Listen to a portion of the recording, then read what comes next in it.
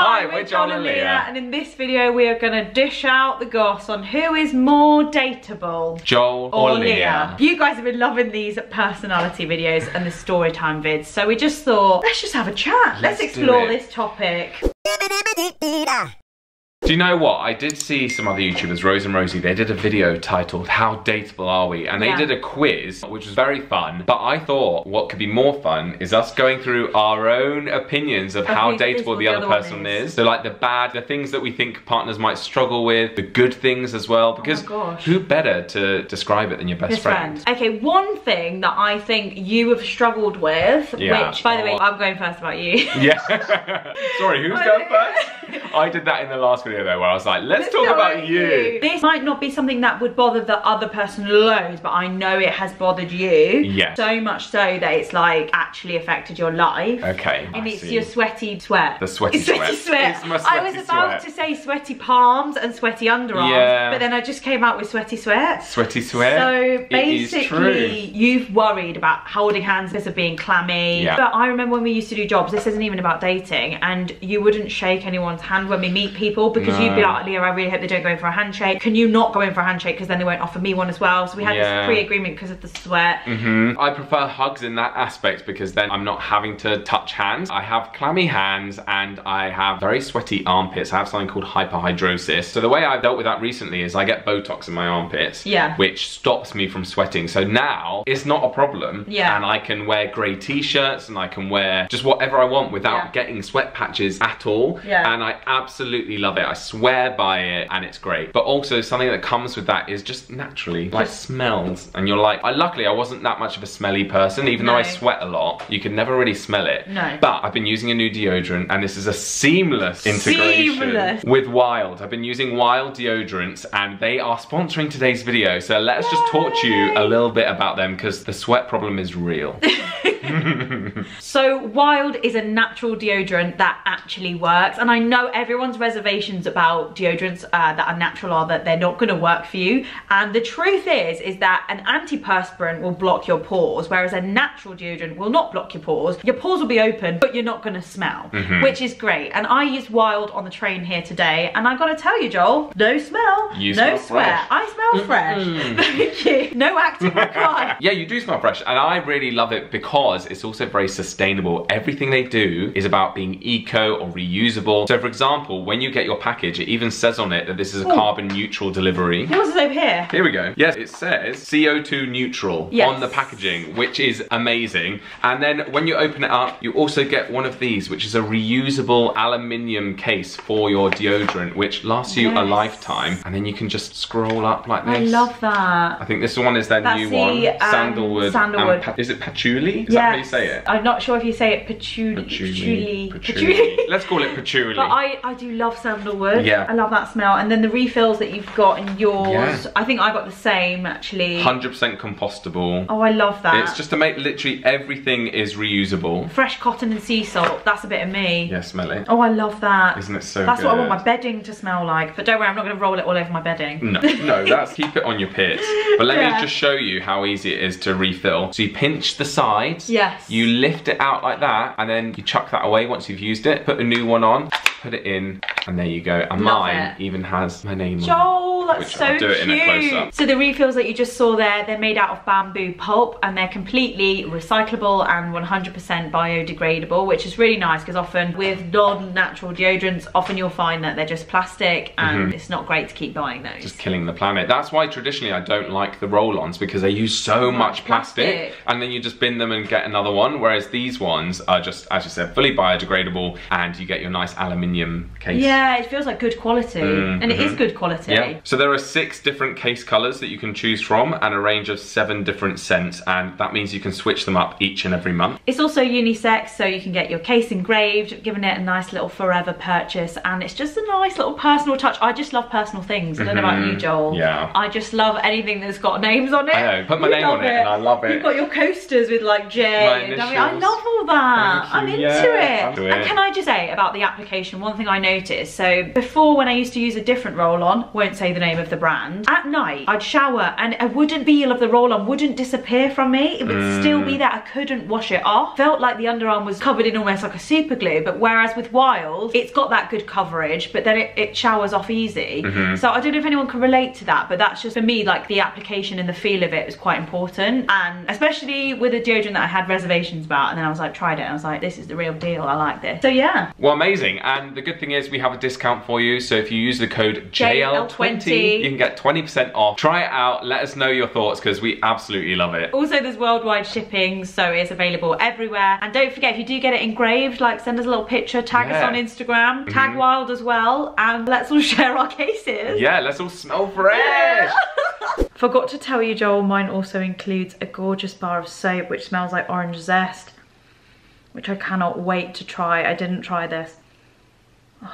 Anyway, that is a valid point about my Botox and my sweating. But hopefully now I've learnt a way to manage it. Yes. And hopefully I can attract a partner with my dry pits. I'm working on the hands. Yeah, with or without the sweat, you'd be fine dating, but it was more your own. You had to do something about it yourself to feel comfortable. Oh, it's the worst when someone tries to hold your hand and you haven't told them you've got clammy hands yet, and you're like, what do I do? Do I wipe it on my jeans and then hold you? Yeah. Do I roll my Wild on my hands? Yeah, exactly. I don't know. Okay, my turn. Well, I think, firstly, I think you're a very fun person to date. The funny thing is, we've been on loads of dates. We've been on loads of dates. This is what I mean though, like a friendship is very different to a relationship. So in a way, I also can't imagine you being all like gooey and like soppy and coupley. Yeah. Because you're my friend and I've not, like I now have since seen you like that with Ash. Yeah. A little bit. But not the gross though. But no, not in a gross way. That's the thing, never to like a ridiculous extent. But I think you'd be really fun to date and really funny.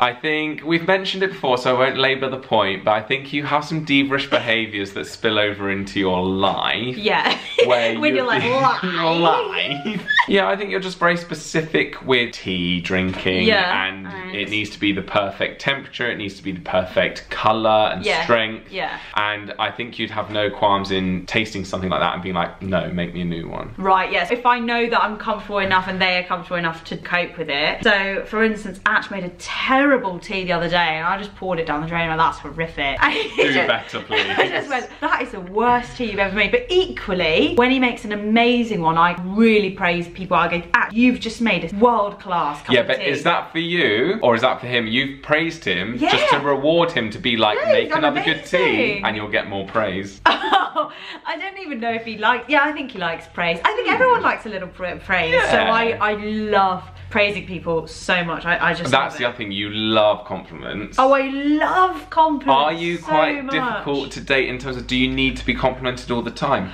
No, I don't know, Joel. I'll challenge you on that. Like, okay. I'm with someone who doesn't compliment. That must be tough. Thoughts and prayers. But honestly, Joel, I think it's really funny now that I like moved back in with my dad, and my partner's there as well, boyfriend. And basically my dad was like so complimentary. I came downstairs in makeup one today and he's like, my Angelia Jolie, like he calls me Angelia Jolie, like Angelia and he's like, my Angelia Jolie, you're amazing, and like such a big cheerleader, and like my boyfriend just sitting there like just laughing because he doesn't compliment me and I'm like, lol, my dad's literally my biggest cheerleader. So it's really funny because I've obviously grown up with compliments and now I'm with someone who doesn't compliment. So how do you deal with that? Because surely you must have had a stage in your dating before you got that comfortable with Ash where you're like, oh, you don't compliment me. So I think I remember this, sorry. But I remember you telling me a story about when you were getting ready for a night out or something, and Ash was just like, cool, let's go, and you were like, Ash, was like, and you're like, do you think I look nice? And he was like, well, yeah, obviously. And you were like, see, sometimes it's quite nice if you think that I look nice, just tell me I look nice. And he was like, oh, okay. Yeah, right, I was basically going to answer it the same way. I taught him that if he thinks something in his head, he has to say it out loud. So I've tried to stop the internal thoughts. I was like, if you think, you know, oh, Leah looks lovely today, voice it. Say it. Be afraid to say it. Don't keep it to yourself. Honestly, just say it. And he has loads of moments very internal. So sometimes I'll be like, what are you thinking? And then he might say it, he might not. Yeah. So it's just training, really. It is. Get that whip out. Yeah, but you can't change people. No, you can't. So obviously I can encourage the compliments or the non-compliments. You know, equally, he's very vocal about things I'm not doing right. Oh. So, yeah, I think the training and the accepting of that people won't always, you know, give you what you want. You might want a compliment, you're not going to get one. No. He'll give you the cold, hard truth. That's what he'll give you. Oh, gosh. Well, that's what we have viewers for, the compliment. So the cold, hard truth. Leave us a compliment down below. Yeah, and the cold, hard truth. Yeah, you guys are savage. God, savage. Okay, I have to go on to something about you. Positive, dateable, positive, very loyal, fiercely loyal. Too loyal. Do you remember when I was going to give up YouTube because someone I dated told me I should get an office job? And I literally told Leo, I was like, I think I'm going to need to get an office job. I'm really thinking about getting a job. And I was like, but Joel, we're doing fine. And you were like, yeah, but it's not a job, is it? And I was like, but it's our job. But it's our job. We need it. And it's probably better paid than any office job that I could get. So I'm like, that's ridiculous. I don't think you're qualified for that, big man. No. Big man, take it down. But I think that was the problem. We both had this well, you had this thing where you were like, I'm unqualified. And I was like, well, if you are, then so am I. Yeah. You've been to university. Yeah, that's true. We're screwed without YouTube, so. So basically, I think, yeah, fiercely loyal is good. Thank you. And what's another really, okay, I'll try and give you one compliment sandwich. Yeah. So I have to now do a bad one and then a good one. Yeah. A bad one. Maybe, you know, keep your cards to your chest. You know, maybe you don't say not a total open book. Yeah, I think so. I think I compartmentalise quite a lot. So I'm sort of like, I'm an open book in many ways, but then I'm also then not. So like I can be open with you and my friends and stuff, and then for other people I'm like completely closed off. Do you think like maybe when you meet someone, do you do like, actually no, do you do cold when you meet them, or do you do like really, do you have a thing? I'm just very friendly. The thing is, I don't think anyone would ever know that I'm like a bit like keeping my cards close, because also I try to, like, it's not my natural default because I'm a very open person. I'm very trusting, and I'm like, I fall in love with people in like 2 minutes of meeting them. Yeah, you'll have to get a tattoo there. Yeah, with their name on it. No, heart on your sleeve. Heart. Oh yeah, heart on my sleeve. Literally, we'll be on a date and then I'll be like, so are we getting married then? But I'm trying to learn to like hold back a bit. I think people that have the whole like, you know, absolutely loved it, like, shall we get married? I love that, and I don't think that those people should change, but I understand that they feel they need to change in order to protect themselves from heartbreak. But that's when I'm like, oh no, don't be the stone cold. No. You know what I mean? Don't turn up and be like, What do you mean? Oh, battery. Oh no, battery. It will last for a little bit until it dies. I remember, like, you know the cliche of like, you need to be fine by yourself before you meet someone else. Disagree. I remember, well, yeah, you changed my mind on that, because it was like, well, actually, why should you be? Like, some people like being in relationships, and that's fine. Oh, I've never not had a boyfriend. No. I love boyfriends. I love boyfriends. I joke about it all the time with Ash, because someone in his family has come out of a long-term relationship, and you know, they got all the people intervening like, she needs to be fine by herself, and I was like, that's funny really, because I've just always been in a relationship, and I absolutely hard disagree. Like, I think, you know, we've all got things we have to work on. I have to work on being better at alone time, but I love being around other people. You do. I will leave here, Joel, today, and I will be down. No. I leave social events, I feel down. I have to be around people. I need life. You need the energy. And if I don't want to be on my own. Life wasn't about being on our own. It's about, like, you know, think way back when. We're all together, like community vibes. That's what it's about for me. Today's generation, they're just so isolated. Honestly. I know, so I hard disagree that you have to have, like, you know, if you know, they say like, if you were in a relationship for 6 years, you need 6 months. You need that amount of years in months, equivalent alone time. Single alone time. Well, yeah, I was alone for like, what, a month and a bit, and then I found a new boyfriend. Just get on with it, guys. Upgrade. Woo! Oh my god, when I got with Ash, and my dad said it was an upgrade, and then he went, and she will upgrade again. Like, as in, like, he won't be here for long. Yeah. And he said it, and now me and Ash have this quote where we go, and she will upgrade again. Like when you're updating your phone contract. work. She will upgrade. And she will upgrade again.